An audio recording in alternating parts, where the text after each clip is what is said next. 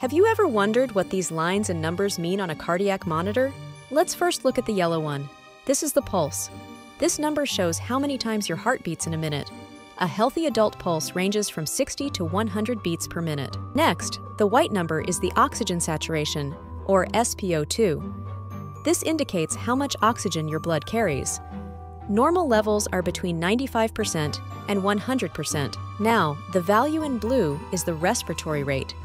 It tells us how many breaths you take in a minute.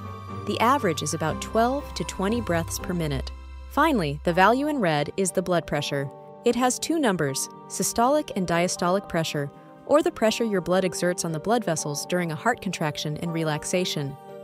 The systolic pressure is 100 to 140, while the diastolic pressure ranges from 70 to 90. Together, these numbers give a snapshot of your heart's health, helping doctors provide the best care for you.